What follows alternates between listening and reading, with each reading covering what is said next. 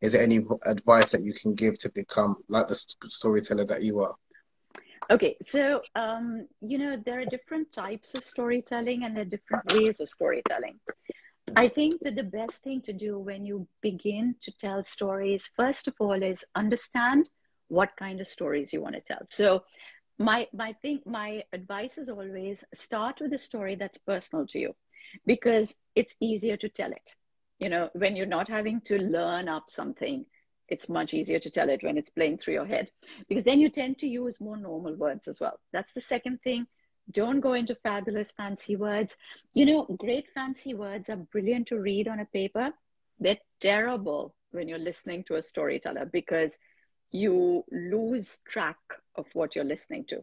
So if you want your audience to be totally hooked onto what you're saying, they have to be able to follow what you're saying.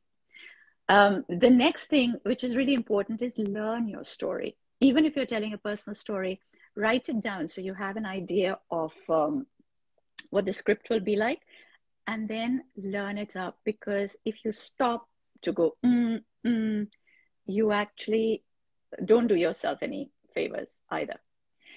And I think the next thing that I want to say, which is really important, it may not sound important, but it truly is, plant your feet very firmly on the ground. Actually connect. Okay, if you're sitting cross-legged on the floor or something, then you can't plant your feet. But make sure that whatever your base is, it should be really, feel the connection between you and the ground. It's incredibly relaxing and it gives you the chance to focus better. And finally, these are my top 5 tips to get started with storytelling. And finally, the 5th one, we tend to do this when you go up onto stage or in front of people and you're going to tell a story, you're going to perform it, so to speak. Somehow our voices kind of go into higher pitch. You start talking like this because you're trying to understand it consciously, take a deep breath, and then actually go down a couple of octaves. So go back so that, where your shoulders go downwards, physically push your shoulders down and bring your voice up from your belly so that it's a deeper voice. The moment you speak with a deeper voice, somehow you do tend to get more relaxed. Your story will come out more easily. Start with that. So yeah, somebody just said, summarize it very quickly. Take a personal story, much easier.